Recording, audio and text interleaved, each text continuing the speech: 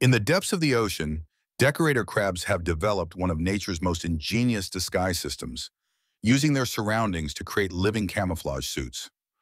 Unlike other crustaceans, these crafty creatures have specialized hooked hairs called setae covering their shells, which work like natural Velcro to attach items from their environment.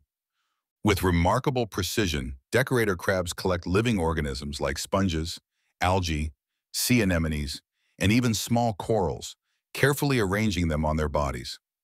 This isn't just fashion. These decorations serve as perfect camouflage, making the crabs virtually invisible to predators like octopuses, larger fish, and sea turtles. Beyond camouflage, some of their accessories provide chemical defenses. Toxic sponges and stinging hydroids deter predators from taking a bite. As they grow and molt their shells, decorator crabs meticulously remove their living accessories from their old shell and carefully reattach them to their new one, recycling their disguise to maintain their survival advantage in the ocean's competitive world.